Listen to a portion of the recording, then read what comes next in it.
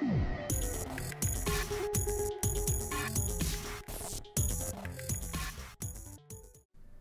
everybody, Steven here, and today I'm looking at the Air Pump Pro from HOTO. I reviewed some of their other products. They always have a extremely sleek design when it comes to their products, and this is no exception. This is a portable air pump, and it delivers performance that I'm actually really surprised by here that I'm going to talk about in a little bit. With this, I'm actually going to talk about the things that I like up front and then just talk about performance down the road and showcase me actually inflating some various things around my house. But here, this is extremely compact. The fact that I could actually inflate one of your car tires is insane considering the size here. Again, the design overall, very sleek, minimal. I just like what HOTO does with their products here. And to me, the main draw here is going to be the compact size, the versatility, the various things that you can actually inflate with this, and the big draw there being, again, the fact that you could actually inflate a car tire. Here, based off just the battery size, they're saying when fully charged, it can inflate up to 15 underinflated tires, which is, to me, just crazy that they can deliver that type of performance with such a small device. On the downside here, the only thing I really have is the screen is very susceptible to scratch marks. I wish it had a better protective film over it. The tube with this is shorter, but I get what they want here. They want everything to be very compact so it can fit in the travel case. I would say the travel case here, I mean, it's just really a bag. If they had a hard shell case option, I think a lot of people would opt to get that just to protect the device. So I think that would be something nice to see down the road. But overall, there's just so much upside with this product. And looking at the price here, this is normally $120. Right now it's on sale for $100 with another like $15 off discount code that you can use. So you can really get this for $85 before shipping, which is crazy just because of the versatility here. With all that being said though, let's go ahead now and get into the specs. Starting with the dimensions, this is 5.05 inches wide, 7.5 inches tall, and then 2.19 inches deep. After that, we have the product weight. It is about 850 grams. Charging temperature is 5 degrees Celsius to 40 degrees Celsius. Operating temperature is negative 10 degrees Celsius to 45 degrees Celsius. Inflation pressure 0.2 to 8.3 bar or 3 to 120 psi. Length of air tube is 700 millimeters, including the American Air valve port, excluding the thread. The battery type is a lithium ion battery. Battery capacity is 2500 milliamps at 27 watt hours. Working noise about 80 decibels if you're 1 meter from the actual product. Rated input 5 volts at 3 amps. Normal voltage 10.8 volts. And charging time is about 3 hours. You have 5 different modes for this: ball mode, bike mode, motorbike, car mode, and then custom mode here. And it just tells you the range that you have with that in terms of what this is going to try to inflate this to based off the device. Next, we have the list of items that you find with this in the box, as well as the recommended pressure for various items. So these are going to relate to the various modes that this has with it. But starting at the top here, we have the American Air tube, French valve adapter, conversion air valve, inflation needle, quick connection valve adapter, the USB Type-C charging cable, and then the storage bag. I'm not going to cover all the numbers here, but we have the product category: bicycle, motorbike, automobiles, balls. Then it's going to, based off that category, potentially give you various items that you may have for balls, basketballs, footballs, etc., or the different size of tire when we're looking at bicycles.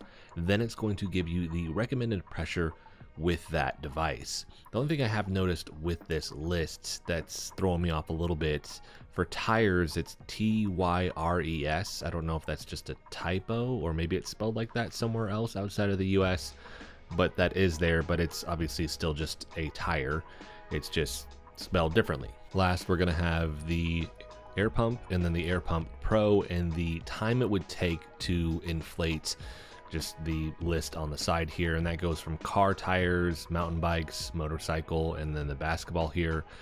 Biggest thing that I noticed with this, it is also giving somewhat of a range, like, hey, what's the PSI range? Although it's saying approximate, it's kind of a little bit of a range here with this because the tire does have potentially a subtle sizing difference, but in general, looking at this, especially when it comes more to like a basketball, I found that this is relatively spot on.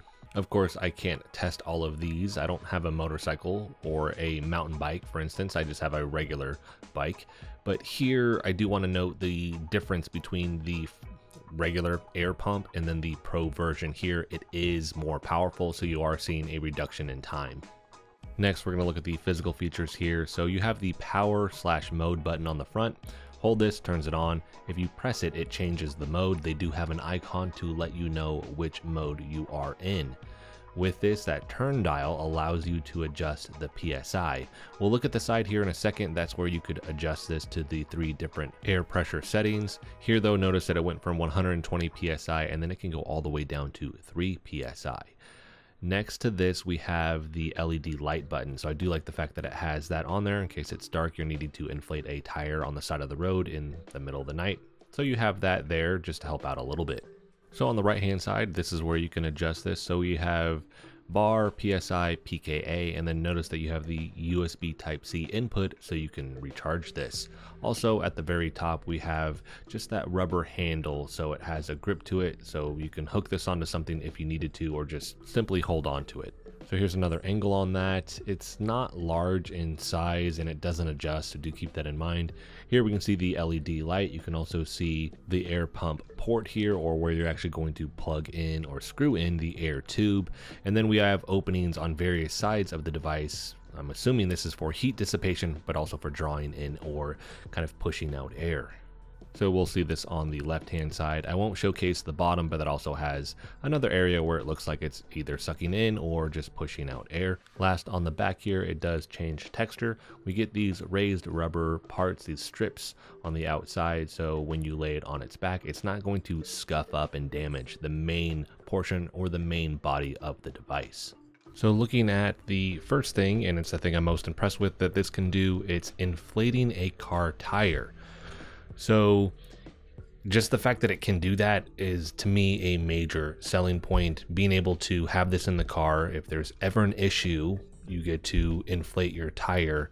And it can do it multiple times like it described, just based off the battery size. The tube length was another concern that I had. I thought it may be a little too short, but no, it's just the right size. I could see some people wanting a longer tube, and you could actually just order the longer tube size off the internet, just making sure that it has the correct sizing and threading here. So I am going to do a sound test here in a minute. Unfortunately, it's just the built-in camera microphone, so it's not the best, but it should give you an idea of what this sounds like. Default PSI settings for all of these, you may like them or not. Here for cards 36, I like mine at 39. But with that being said, let's do this quick sound test.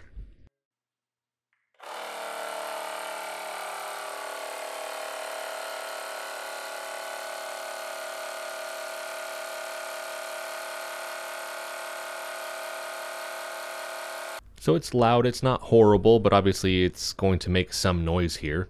A couple things I noticed. One, it vibrates a lot, so if you put this down, it actually moves all over the place. Even if you put it on the back with the kind of raised rubber strips that it has on it, it's still going to actually move. Total time this took was about 50 seconds to just get this from roughly 36 to 39 here. Incredibly impressed with sizing and the fact that it can do that. Still, I'm still blown away here. The only thing that got hot on this was kind of the beginning portion of the tube. Nothing else actually got hot, but if I use this a bunch, I would suspect that it may get a little bit warm overall.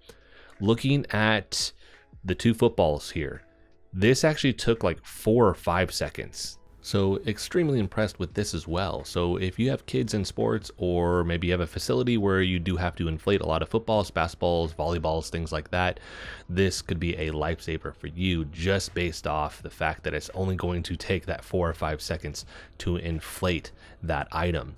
I'm going to shift over here in a second to a regular bike. There it said for the PSI it recommends 45.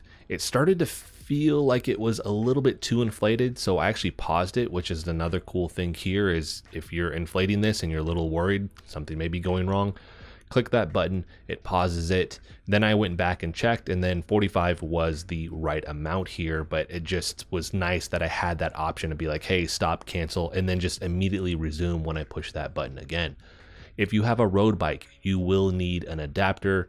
Here, I was hoping I could get away from potentially needing that, but just because of the actual valve on the end, it didn't quite work. So that is going to be the Presta to Schrader valve adapter. Once I get that, which I've been putting off for a long time, then it will be easy. I can use the same adapter that you use on a regular bike or your car tire to actually inflate that. So this device, I'm very impressed with this. This is going to be one, great at the house for and using with the bikes, inflating those tires, any of the basketballs, footballs, just sports items that we need to inflate. In the summer, I'm actually going to be using this to inflate our water slide. It has the inflatable bumpers on the side. If you have an inflatable bed, potentially this could actually work with that. There's just one, a large amount of versatility, but two, the speed here, how compact this is, just a lot of upside. The other big thing is going on trips. We will be taking this with us, so we have this to inflate those tires if there's ever an emergency. So huge thumbs up from me. That's going to be it for this one. If you have any questions about this, let me know in the comment section. I will make sure to answer that for you there.